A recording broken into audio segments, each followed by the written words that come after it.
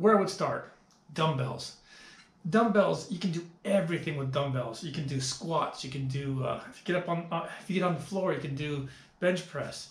You can do shoulders. You can do a whole body workout with just dumbbells, and they come in a variety of different forms. Me, I like the single dumbbells in increments of the lighter ones, increments of 5, and then when you get to say 50, increments of 10, because now I can run the rack. I can do drop sets a lot easier, and that's why I like the dumbbells better.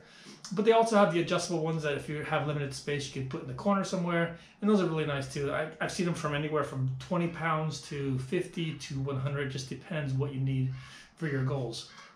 The next thing on the list would be a bench, and this will get you up off the floor, so now you can do your bench press and that kind of stuff on the bench. And the bench is also universal, so you can do multiple things. You can do some back, you can do seated shoulders, biceps, what have you. You can do a whole bunch of stuff with a bench, and also get an adjustable bench, so that way you don't need 3 benches, incline, decline, and a flat. Just get an adjustable one that inclines and flats, and if you can find one that declines, that'd be awesome as well, and that would get you up off the floor.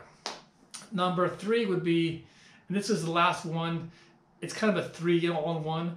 You need a squat rack, a bar, and Olympic plates. It doesn't necessarily need to be Olympic plates, it could be standard plates, but I prefer Olympic plates and an Olympic bar. It just feels a lot better, and it's more like the commercial gym. So that would round off the whole gym. So dumbbells, a squat rack, an Olympic bar, and Olympic plates. And I think that's pretty much all you need to get a nice full gym and get a full body workout.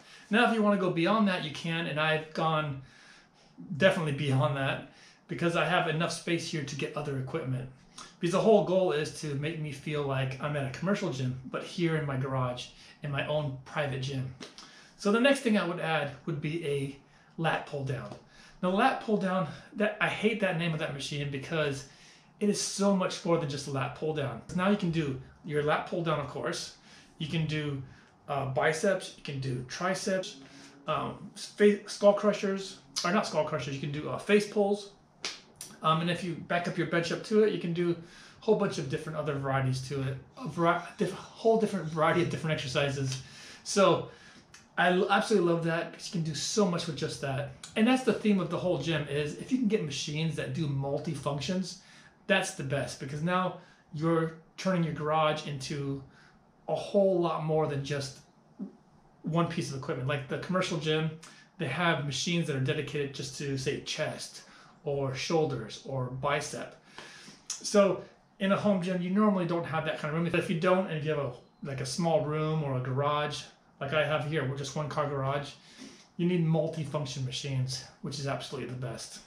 So the next on the list would be a dip bar.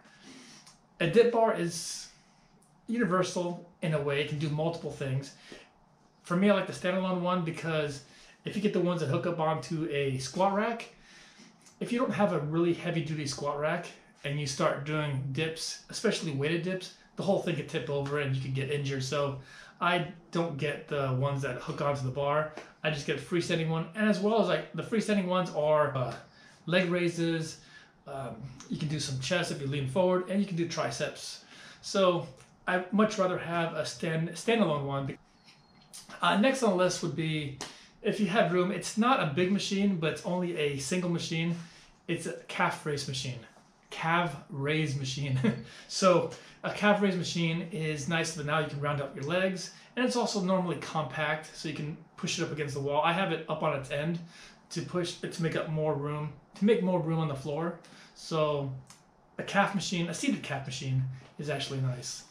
The next on the list would be not essential, because with the dumbbells you can do flies, but if you get a fly machine, now I can do rear delts, and I can do flies, I can do one arm. Absolutely love it, and that's the next on the list.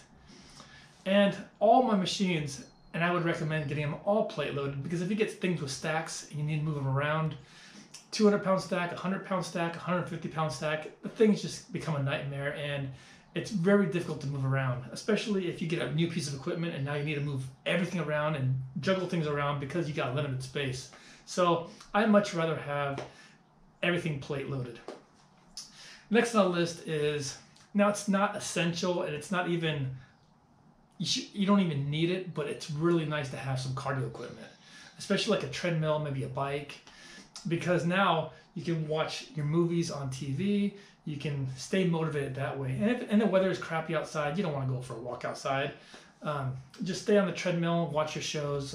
You watch TikTok or whatever, and you have fun in your home gym. And you can also have the kids or your family out here with you if you have kids, which I definitely do. And my daughter gets on the bike and I get on the treadmill, and it's absolutely the best.